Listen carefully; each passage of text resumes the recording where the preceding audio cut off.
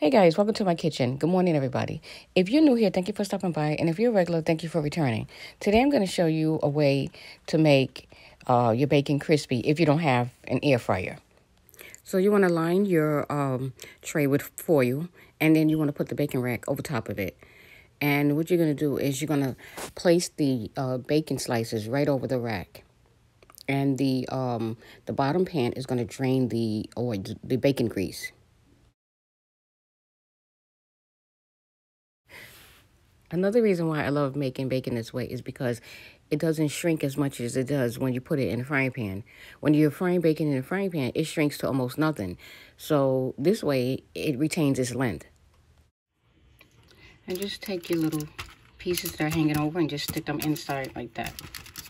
Okay, so we're going to take this over to the oven. And we're going to put it on the rack because it's going to start splattering.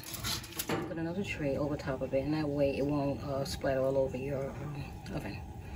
Okay, so I'll be back in 20 minutes.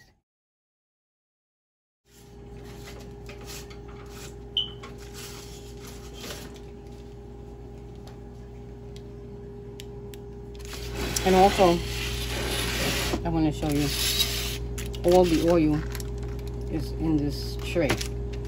So all I have to do is just take my foil and drain it into a jar, because you can't drain it into the sink. Guys, this is my delicious crispy bacon in the oven, and it's better than putting it inside the frying pan because it gets soggy.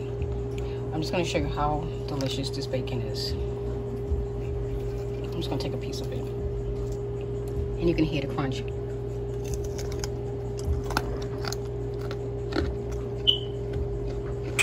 Really delicious and really crunchy and healthy. Well, healthier than than frying it in a pan. So I just wanted to show you guys an alternative way of frying bacon healthy if you don't have an air fryer. Well, guys, that's all for now. I just want to thank you for taking time out to watch this video, and please stay tuned for more upcoming videos.